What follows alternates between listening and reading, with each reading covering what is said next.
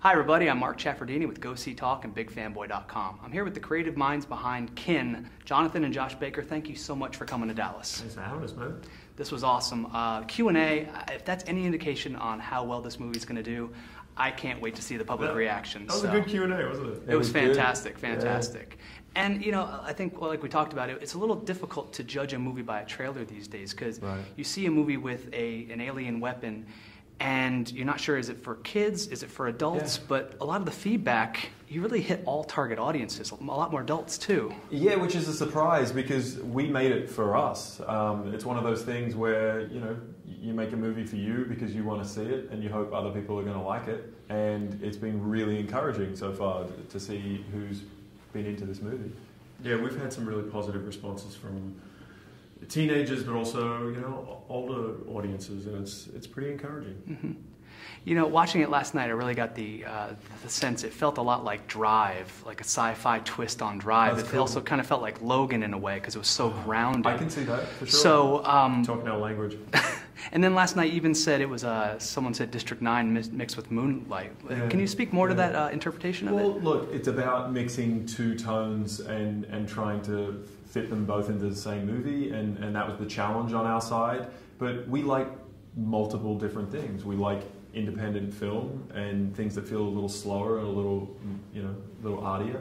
And then we like big films with big concepts and specifically sci-fi. So taking those two elements and putting them into the same film and making them work together was what we were really into doing. Yeah, I mean, it was a challenge to take all of these different genres and stuff and mash them all into the one story. But as long as they have that one sort of unique voice and it's just got a flow to it, I think this does. Yeah. Mm-hmm. I think it really plays. Yeah, it's important for us to make a movie that's just not one thing. And, you know, we don't like being boxed as directors because we've got tastes in a lot of different stuff, and I think this film's the same thing. What was very interesting about the story is it was a road trip, it was a bonding trip, it was very strongly based in family, but there were a lot of subtextual elements. There was a boy who didn't really have an identity coming into his own, finding a family eventually, and were there things, because it was all developed from the Bagman short that you guys created. Yeah. So going from that to this, it's so multi-layered. What was some of the development going from that? Well, Bagman was the guide. It was a self-contained story that we didn't use as a proof of concept to make a movie necessarily. I think that actually helped personally because we put a lot of our efforts into that. It was its own thing. It went out, had a life of its own, and then we were inspired by it. And we got together and we said, what are the main elements that should be in a movie version of this? And there's the surface level stuff. The bag, the weapon, an African-American lead is important. Yeah.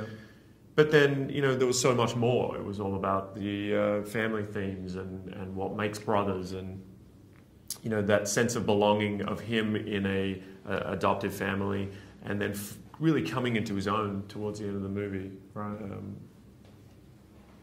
Thanks for the help on that one, Josh. Yeah.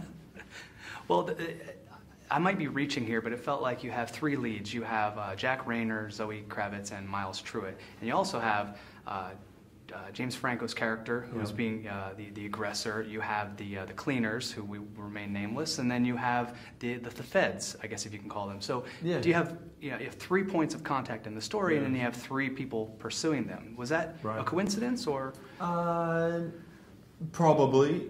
I think it was mostly on our side of you've got these multiple storylines and they're all converging, and it was about tightening the noose the entire way until the end, and the audience knows that they're all going to collide at some point, and it was about how to tie those 3 storylines together and then wrap it up in an interesting way that you may not expect, and it was tough. Yeah, the edit became a process of taking all of these individual threads and sort of weighing them out and making sure that the real heart of the story remain the brothers, and perspective-wise we want to stay with them, we want to experience the road trip with them and not get sort of lost up in sci-fi elements or people tracking them and all of that. But Taylor and his crew, that was a big important thread. The cleaners, like you said, I'm glad you actually remember their know name. How to refer to those guys. That was important, but again, that's a very genre element. That's a very side thing.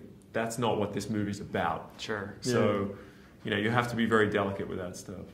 Well, a lot of what was interesting about the story is you didn't get anything spoon-fed to you. You see a battle in the beginning, and you see the outer rim of the effects of it. Vibrating water, and then you see that when Miles Truitt and Jack Reynor take a road trip, you don't get to see their conversations; you get the reactions to.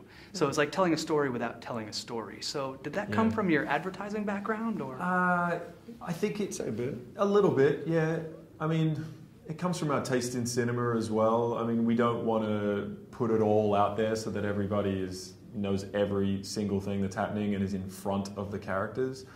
I mean, it's a very delicate thing, and most of that comes from the edit. You're just figuring out how much you need. But yeah, we didn't want to spoon feed anyone, so that makes sense. I love how it opens because on a second viewing, you're actually going to pick up a lot more. You're thrust into that in this movie, and you see a lot of sort of sci-fi elements quite quickly, and then we dive into this character story. And so, I'm looking forward to seeing what you think on the second time. I can't wait. Now, one of the things that I'm a big music fan, so film scores are very passionate to me in my sight. Mogwai, I know of them, but they're not known to score films, are they? And so they've done some composing before on a French TV show called Les Revenants. They've done a bunch of documentaries. They're known in the film world. They were actually on the Fountain soundtrack, working with Kronos Quartet and the composer of that, Clint Mansell. Yeah, that's right.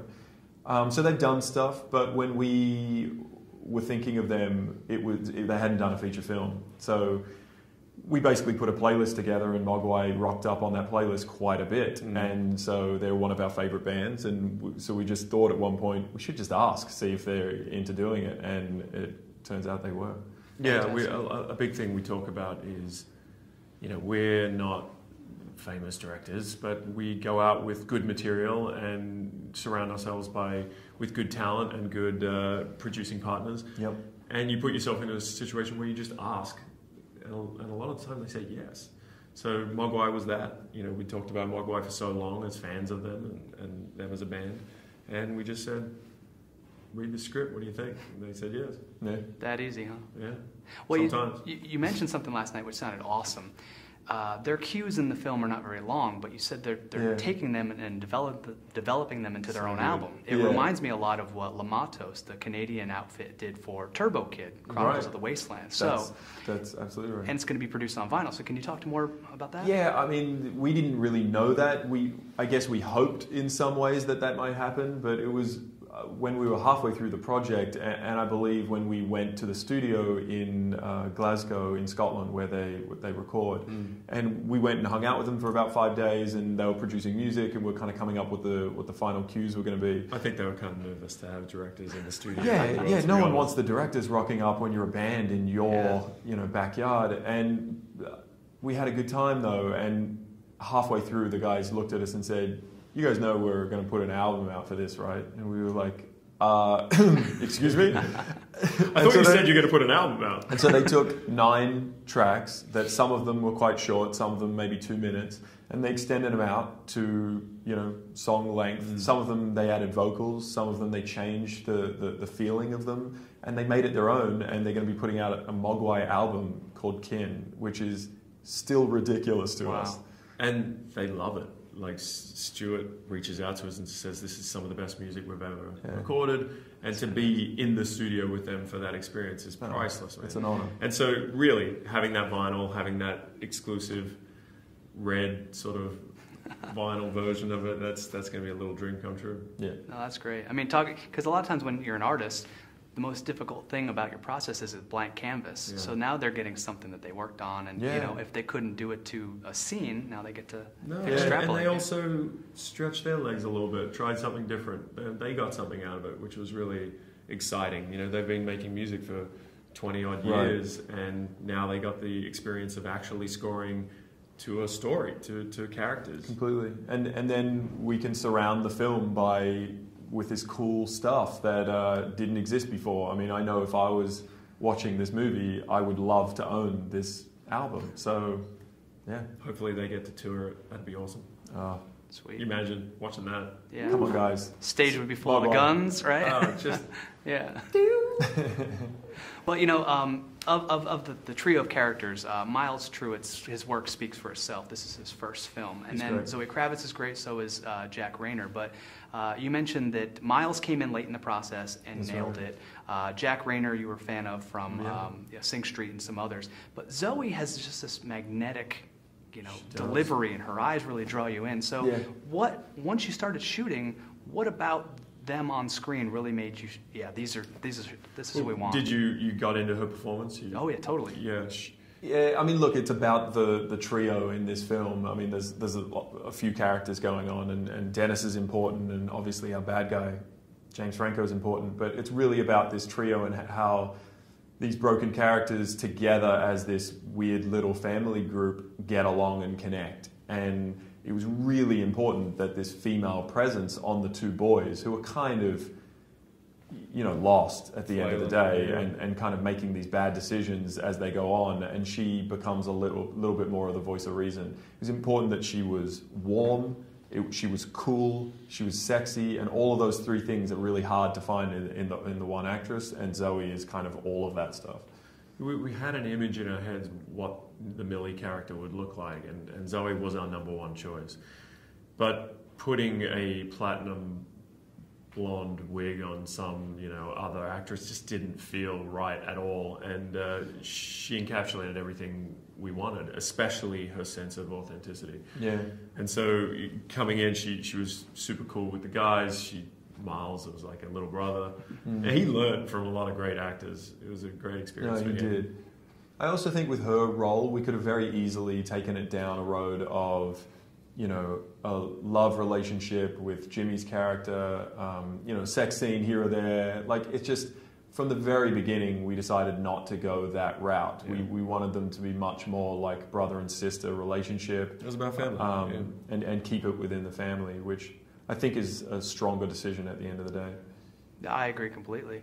But what you did is you created this world that, advertising background notwithstanding, you really, we talked about it last night, you did references to movies you like, and it's for the viewers to find out the little Easter eggs. But one of the things that I liked so much, there was the exact opposite of product placement. You created alternate Sprite cans. You never showed any labels. You So, noticed that? so That's did awesome. you, what went into creating this so you didn't have to pay anybody any money? Well, we did a couple did. things like we had a couple Ducatis in there that we Yeah. They were a right in the couple of poster, little things yeah. like that. But at the end of the day, I think it was a conversation about let's create a timeless, nostalgic modern world. It's not a period piece film. It's not a dystopian future. It's just a now story, but it has got a very textural, very old school sensibility about it, where we're shooting in a lot of locations that feel like they're not franchised modern,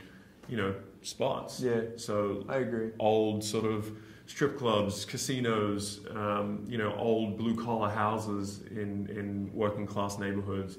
All of that texture really added to what Kin became.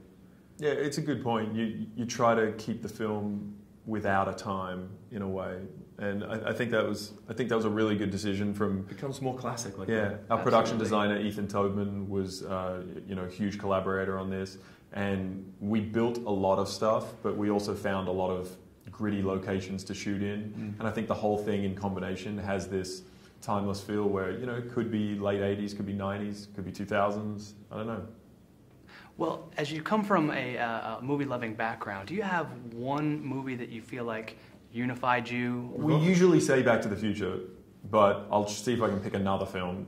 We've probably seen that thing 1,000 times, and I remember that was definitely a go-to for us.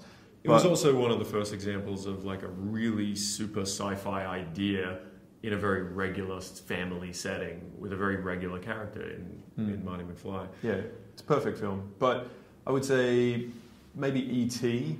is something that that really had an impact on our childhood, and maybe kind of built the way that we look at stories in a lot of ways. One could say that the alien tech in this could be like E.T. and the relationship between it and the boy and how it has to return at the end is You go back. some similarities. You go back and you watch E.T., for instance, and it has got a little bit of edge to it. You know, I was actually surprised some of the dialogue that they got away with in the 80s, and there is really quiet, intimate moments as well, and that's important for us, that we're not just getting carried away with a big genre sci-fi movie that doesn't have like really intimate connection moments with these characters. And so, as you notice, there's like weird little scenes like the owl scene that normal movies would have cut out, you know, and we fought for. Yeah, because I think it influences the lyrical quality of the entire film, and like I was saying before about not being just one thing, I think it was important to us to have energetic, fast-paced scenes that felt maybe a little slicker, but then also contrast that with slower scenes that are more about character and kind of give you a window into what's happening with these people. Well, I think everything you guys set out to do, you did, so I can't wait for people to see this. This is such a fantastic movie. That's money, man. Thank you. That was a great compliment. Thanks so much for your time. Thanks, man.